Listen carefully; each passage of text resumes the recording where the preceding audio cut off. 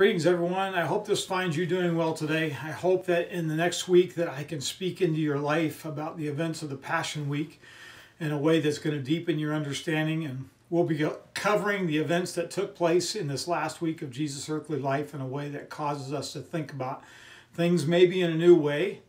But my goal each day is to be quick and concise to the point, and my goal is to keep each time about 10 to 15 minutes. So let's pray before we tackle today's topic.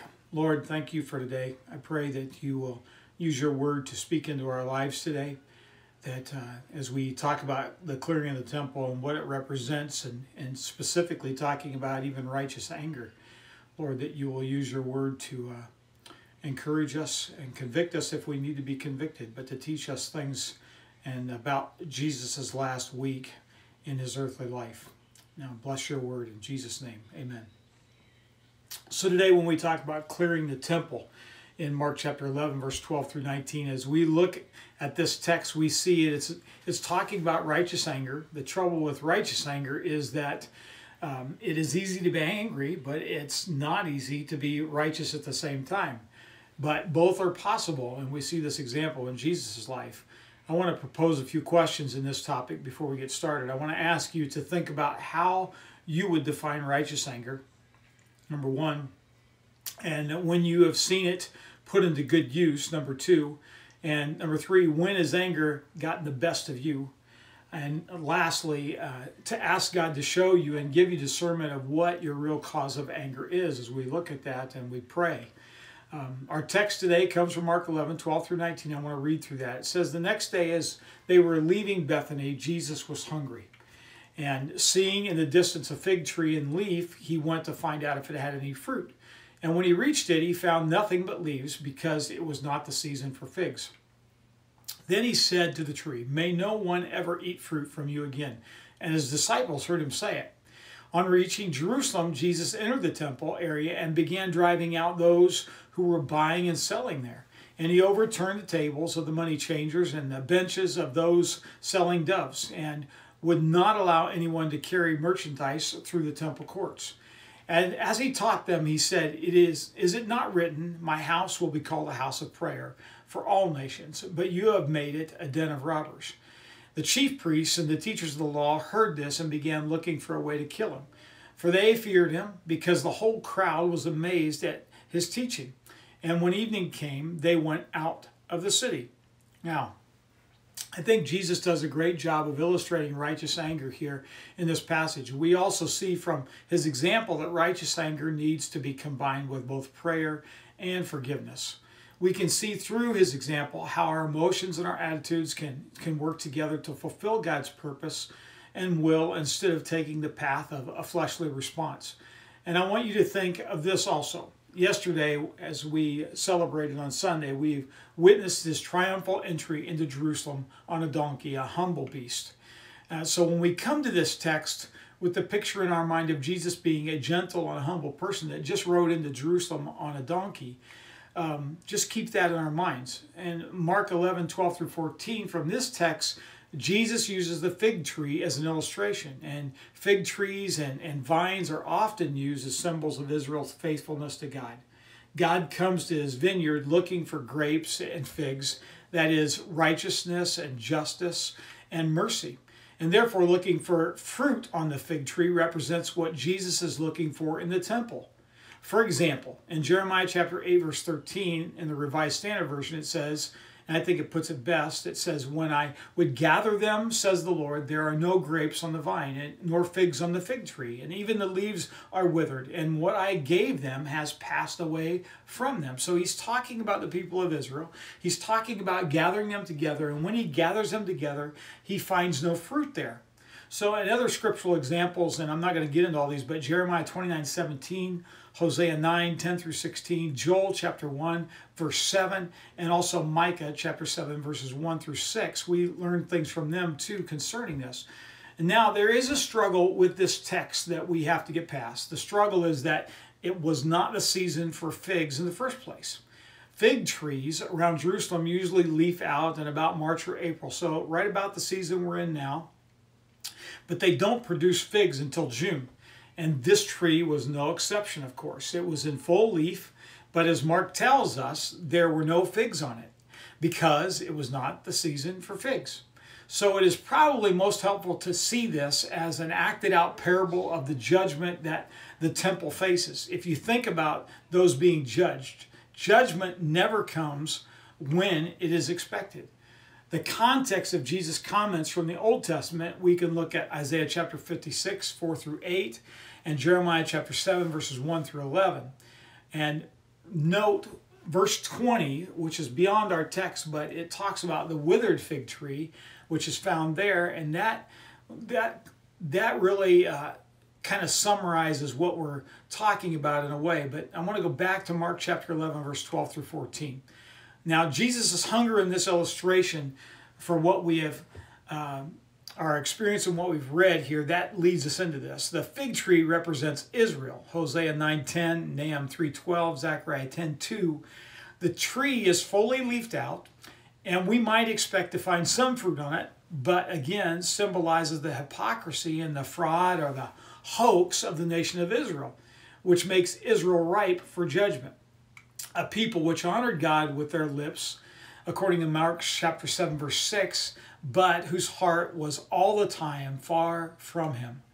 And that was like that tree with abundance of leaves, but no fruit. And now we enter the picture of the temple in Mark chapter 11, verse 15 through 19. And there it says, on reaching Jerusalem, Jesus entered the temple area and began driving out those who were buying and selling there. He overturned the tables of the money changers and the benches and those selling doves, and would not allow anyone to carry merchandise through the temple courts. And as he taught them, he said, is it not written, my house will be called a house of prayer for all nations, but you have made it a den of robbers. And the chief priests and the teachers of the law heard this and began looking for a way to kill him, for they feared him, because the whole crowd was amazed at his teaching. And when evening came, they went out of the city. Now this is found in all of the Gospels, but three of the synoptic Gospels, Matthew, Mark, and Luke, at the end of Jesus' ministry. There's a lot that can be spoken of here, but we are going to cut right to the chase. I like what one commentary says about the cleansing of the temple here, and I just want to quote what it says. This comes from the Expositor's Bible Commentary. It says, when Jesus entered the temple area, verse 15, the smell of the animals entered his nostrils, and the noise from the money changers' tables beat on his ears. For the convenience of pilgrims, the cattlemen and the money changers had set up business in the court of the Gentiles, and the animals were sold for sacrifices. And it was far easier for a pilgrim in Jerusalem to purchase one that was guaranteed kosher than to have to bring an animal with him and have it inspected for meeting the kosher requirements. Now the Roman money the pilgrims brought to Jerusalem had to be changed into the Tyrian currency, the closest thing to the Hebrew shekel, to the old Hebrew shekel. And since the annual temple tax had to be paid in that currency, exorbitant prices were often charged for changing currency. By overturning the tables of the money changers and the benches of those selling doves, Jesus was directly challenging the authority of the high priest, because they were the one. They gave the authorization. In John's account, Jesus drove them out with a whip from pieces of rope. And Mark does not mention that whip, but nevertheless, the words driving out an overturned table suggest that, of course, Jesus used force.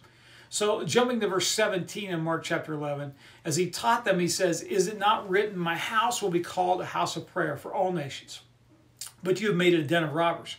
The first passage quoted by Jesus is Isaiah chapter 56, verse 7, a prediction that non-Jews who worship God will be allowed to worship in the temple. And by allowing the court of the Gentiles, the only place in the temple area where Gentiles were allowed to worship God, to become a noisy, smelly public market, the Jewish religious leaders were really preventing the Gentiles from exercising the spiritual privilege that was promised them. Now, how could a Gentile pray amid all that noise and all that stench? And God's house was supposed to be, as it says, to be a house of prayer for all nations. The second question, and the quotation here is, but you have made it a den of robbers. And that's from Jeremiah chapter 7, verse 11. It emphasizes that instead of allowing the temple to be what it was meant to be, a place of prayer, they had allowed it to become a robber's den. And this is to be understood not so much in terms of the Jews' dishonest dealing with the pilgrims that were coming in, as in terms of their robbing the Gentiles by merchandising activities of their rightful claim to the worship of Israel's God. Now, the significance of the cleansing of the temple is that with the coming of the Messiah, Jesus seeks to make available to the Gentiles the privileges which belong to this new age, and therefore really proclaims the time of universal worship, uninhibited by Jewish restriction, had come. So Jesus' action had challenged their authority and no doubt cost them a good deal of money. So the Pharisees and the Herodians in Galilee had decided that Jesus must be put out of the way. They must get rid of him. So Jesus' teaching was getting through to the people, and they feared the response, how the people might respond. And if he could persuade the people to follow him, Jesus, the power and the authority of the chief priests and the teachers of the law would be broken. So let's make application of this.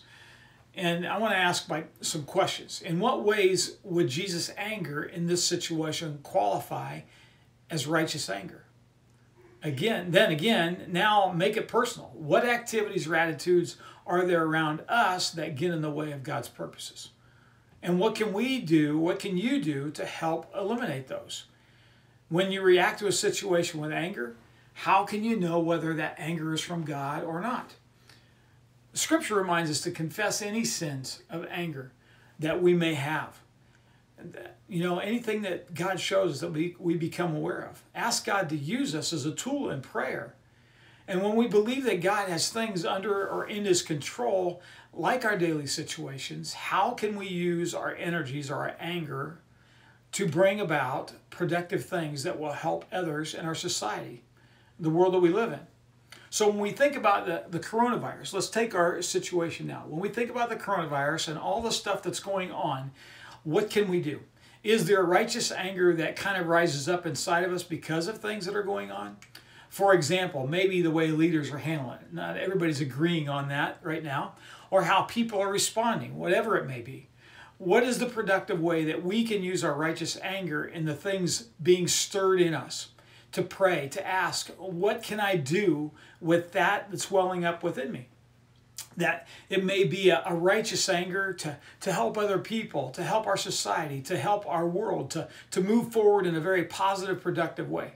I think that's something we need to look at. In Scripture, it reminds us as we walk through this week, the Passion Week, and the things that Jesus did, he was angry because of what was going on in the temple. And that's why he went into the temple and he overturned the tables. And that's why he went into the temple and he made a big deal about it. Because what the temple was made for, God's purpose for the temple, was not being accomplished. And when he looks at our lives, he wants our lives to be used in a productive way to bring about his purposes and what he has designed us to do. So you see, according to the Scripture, we are now the temple. So we need to look at our lives and see, how can I allow God to work in me, the temple, and through me to bring about his purposes and produce good things. Let's pray. Let's begin to ask God, what way can you use me, God, to bring about something that's positive and productive with my righteous anger and with that which is rising up in me? Maybe things that are going on in our society right now. What can I do to help society through this and make it a positive thing? So I want to just close in prayer and ask the Lord to help us. Father, we thank you, Lord, that you have spoken to us by your word, that you are speaking to us about the things of the last week, the Passion Week, that you're speaking to us about the clearing of the temple and righteous anger and how we can handle things. And I pray, even in the midst of our current conditions right now with the coronavirus and all that's going on, that maybe there's things rising up inside of us, righteous anger, things are welling up inside of us, and how we can look at that and we can be angry but yet righteous at the same time, that we can produce productive things in our lives that will help others, that we can love others through this, that we can serve others, that you can use us as your vessel, as your temple, to minister to the people around us and help us. Lord, I pray that you would do that you would speak to our hearts. And as we just move on through this week, God, speak to us about the things that Jesus went through that teaches us today. And we ask it in Jesus' name. Amen. Well, thank you for joining us. Tomorrow we'll get right back to it and look at the next piece, looking at the teaching on the Mount of Olives. God bless you today.